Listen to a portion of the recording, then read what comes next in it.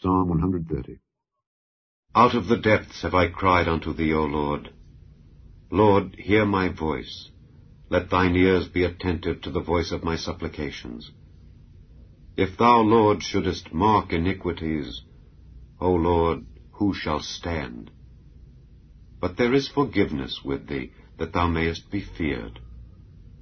I wait for the Lord, my soul doth wait, and in his word do I hope. My soul waiteth for the Lord more than they that watch for the morning. I say, more than they that watch for the morning.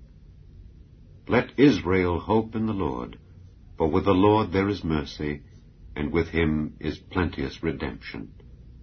And he shall redeem Israel from all his iniquities.